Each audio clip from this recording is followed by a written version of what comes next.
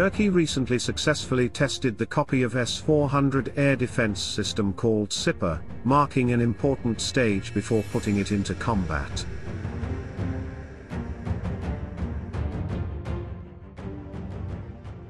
The Turkish-made SIPER is considered quite similar to the S-400 system when it applies some of the technologies of Russian weapons.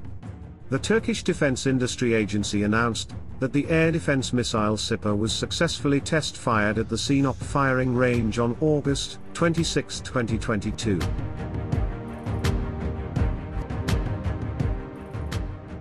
The SIPER system will allow area air defense of strategic facilities against enemy attacks at long range, and in distributed architecture. Project is being conducted in partnership with Aselsan, Roketsan and TÜBİTAK SAGE.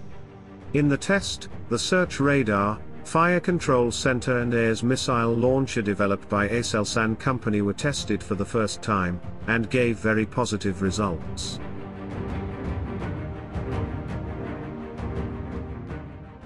During the test firing, the supersonic unmanned target drone was detected by the AIRS radar produced by Aselsan, and the missile hit the target at a range of more than 90 kilometers and an altitude of more than 26,000 feet. The first test firing of the SIPER Block 0 missile was conducted in November 2021.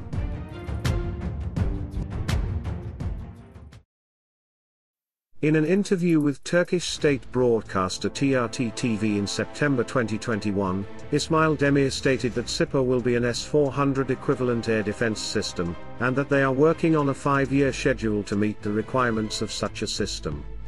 The SIPER missile is of great importance in meeting Turkey's need for layered air defense with indigenous resources.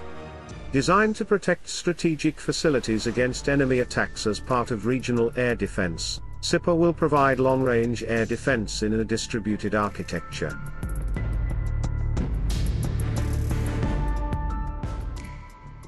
The first deliveries are scheduled for 2023. Subsequently, the development process of new models that can be effective against both air-breathing targets and ballistic missiles up to a range of 150 kilometers, will be completed and become operational.